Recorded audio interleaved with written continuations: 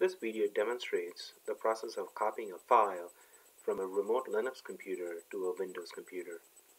This demonstration assumes that you already have WinScp, a freely available software already installed on your computer. The software is typically always installed on all of the computers in Benton Labs. So search for WinScp and start it. In your host name, you will typically type in your server name.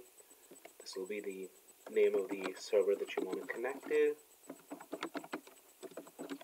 And of course, you need to type in your Miami University login ID and the password. Make sure you're using SFTP to connect to it.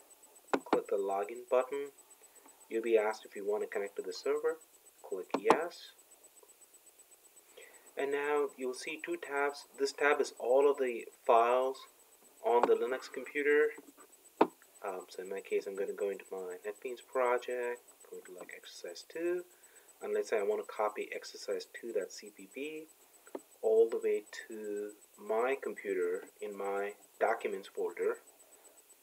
I'm simply going to drag and drop this file here, and it'll say, do you want to copy it? Click on copy, and the file will be there on your local computer for you to use.